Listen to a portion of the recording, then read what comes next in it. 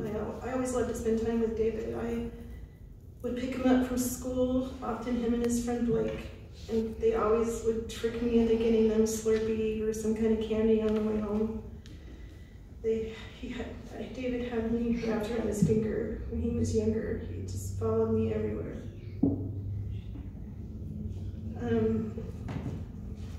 When Rex, Johanna, Dad, and David went to Disneyland one year, but Mom and David graduated together in May of 2003. Mom graduated from ASU and David graduated high school. And then David served a mission in St. Louis, Missouri. My sister's going to talk more about that. Just wanted to share many stories with my brother.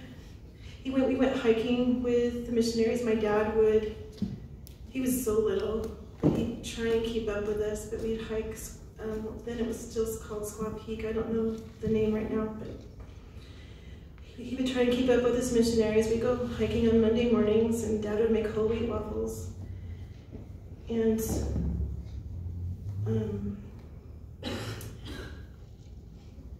David was, I read the letters recently. I found the letters my mom saved that David wrote to me on my mission. That I wrote to him.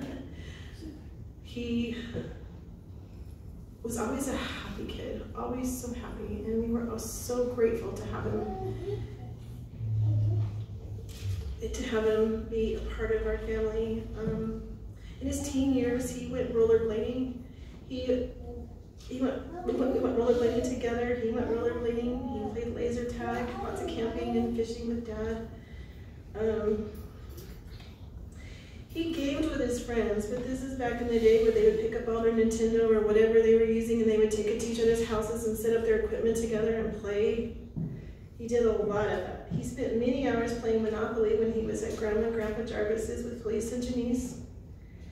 I often took him, I had memberships to the zoo and the Arizona Science Museum, and David went along with me every time I went to help me with the kids, and I took the kids I babysat in tow as well. But when David also helped to care for my Grandma Jarvis before she passed away. I was going to bring this, but when I was on my mission, I bought David a replica of a Zulu warrior shield. And David loved that and cherished that. I've always seen David as a warrior and a missionary. He loves the gospel. He loves teaching the gospel.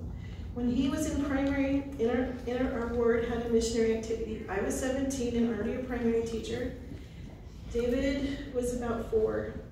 Elder Checker and Elder Werner were the missionaries in our ward at the time, and David wore his future missionary tag all the time. He wanted to grow up fast so he could be a missionary. He loved to see, I hoped they would call me on a mission.